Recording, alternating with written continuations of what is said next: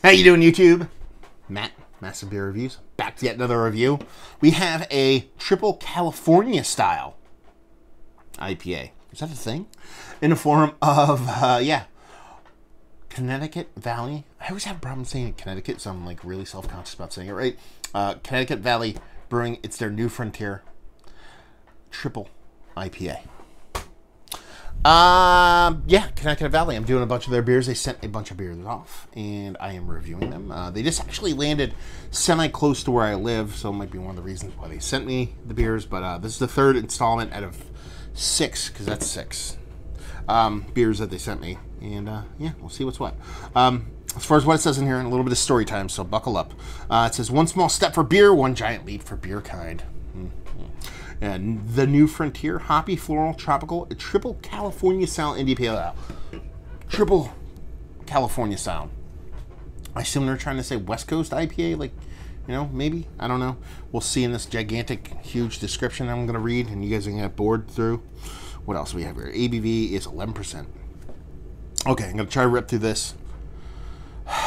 Flubs be damned. It says here, celebrating the New Frontier. Blast off with this great taste of a new frontier as you launch your taste buds to escalating heights. Our New Frontier Triple IPA explodes in your mouth with hops and malty flavors.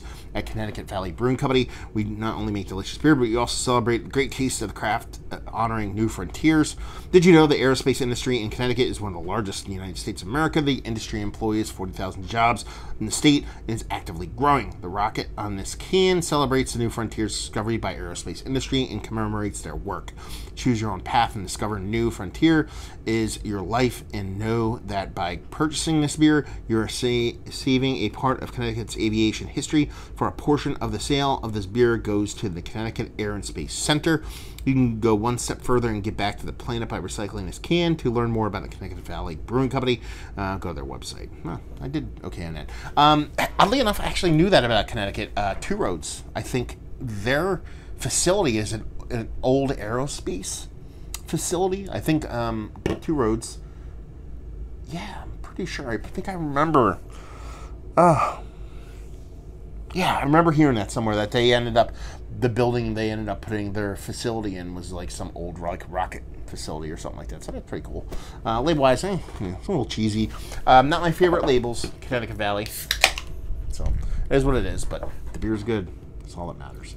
So what do we expect here? We expect a big, huge West Coast IPA. Piney, bittering, resin, citrus going crazy, all that stuff. And it looks the part. I mean, sure, it's a little bit hazier than what you remember from your classic West Coast IPAs. But it has that color on, like that rich, resiny kind of, like, words, man, they're hard sometimes. I was going to go penny, but it's not really a penny thing. It's not apple juice. It's like a hazy apple juice. It's that classic color. That rich kind of color you get from your classic West Coast IPAs, but a hazy version of it. It had a little bit of creaminess to it. It's pretty much dissipated at this point. It has pretty uniform bubbles, and done. So, yeah, let's get a nose on her. Yeah, that is exactly what you think it smells like. That's what this smells like. Sure, it's a little bit kind of tempered in that kind of piney, resiny region, but it's there. It's there in the background, but it's, man, that citrus is rich. There's like real orange in there, and then there's a kind of candied kind of clementine thing going on. And there's this kind of little jelly orange candy thing going on. So it's a lot of different citrus, orange citrus level, not your yellow kind of grapefruit lemon kind of citrus. There's that piney portion of the show. Doesn't get too resiny, but it's definitely there. It's getting bigger with each sniff. There's a nice sweetness to it. Probably going to be a little bit sweeter in the taste than it is in the nose, but I mean, kind of makes sense. Triple IPA. You know what you're getting in for. Let's just dive in this sucker. Cheers.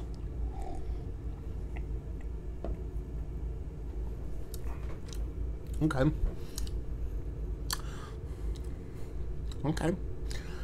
We're going a little different direction here. I can kind of dig it. That resin thing got a bit bigger, but not as big as I thought it would be. It didn't get as sweet as I thought it would be. It's sweet. It's an 11% IPA, and it shows. It's got a really nice, soft, creamy mouthfeel to it. That's one of the things I was worried about, too, is that a lot of these triple IPAs, especially like the old school leaning ones, like this one kind of does looked like to me before I actually took a sip of it. They tend to come off really hard candy. Like this one comes off a little bit creamier. Sure, it does have that hard candy sweetness to it, but there's a creamy kind of fluffiness to it. I kind of dig that. And yeah.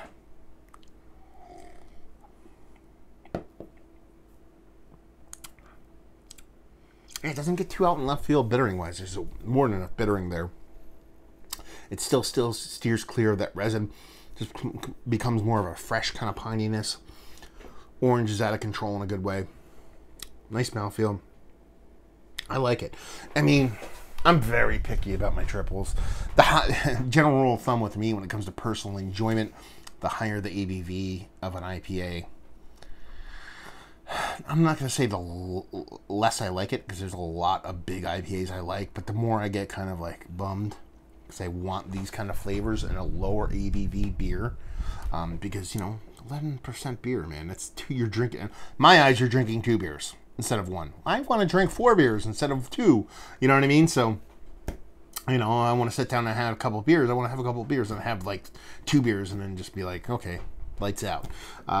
Yeah, it's nice, it's tasty, but I think you can get this taste from the lower ABV, and that's what I'm trying to say. It has all those kind of old school West Coast, old school, new school West Coast IPAs, but it has an added component of dropping out some of that resin component, while keeping that pine kind of lively and fresh, and bringing a nice mouthfeel to it. I mean, that's probably the biggest surprise of the whole beer, is that kind of soft, creamy mouthfeel.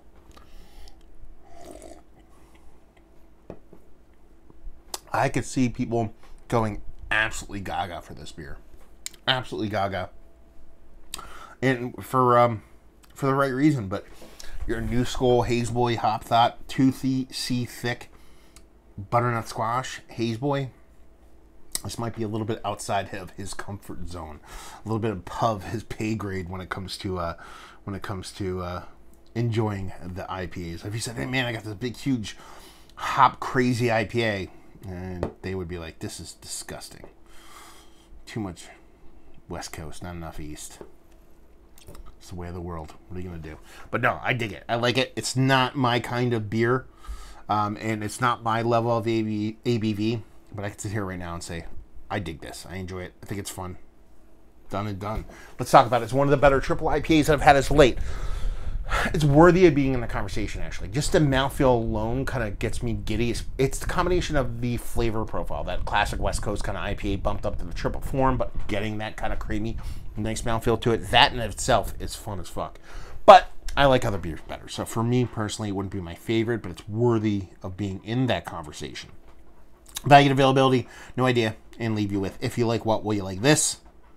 If you like, you know, if you like Two Hearted, if you like, you know, Pliny, if you like those kind of beers, old school Westies, you know, your Sculpins of the world, but you want a kind of triple treatment with a little bit, a dollop of East Coast influence, you're going to get it in here in a very fun fashion. So yeah, fun beer. I dig it. There you go.